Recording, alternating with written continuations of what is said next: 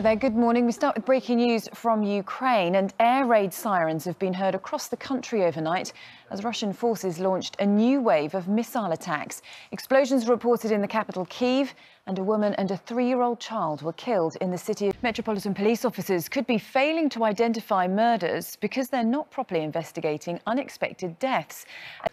Now, the Princess of Wales is the most popular member of the royal family, according to a survey, actually, because back in the coronation, the Queen's coronation in 1953, those who performed that role, they were all their titles. So I think it's just one of the ways in which the new king is showing... Doing things his way. Yeah. Get the memo this morning about the channeling citrus fruit. Oh. Jerry Springer's family says memories of his intellect, heart and humour will live on after the legendary talk show host died at his home in Chicago at the age of 79. His work was vastly influential in daytime television right around the world. There were almost 4,000 episodes of his show, which ran for 27 years.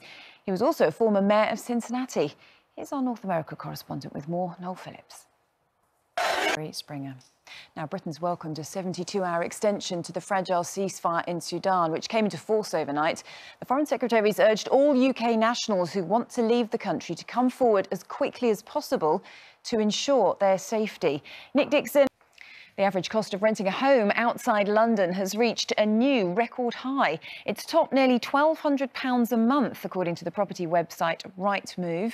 Rents have been rising every quarter since the end of 2019, with demand outstripping supply. Here's Pip Thompson with more.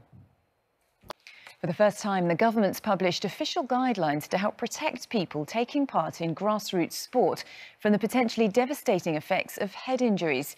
Ministers hope they will enable players, parents and schools to treat cases of concussion more effectively. RAF to Cyprus so far.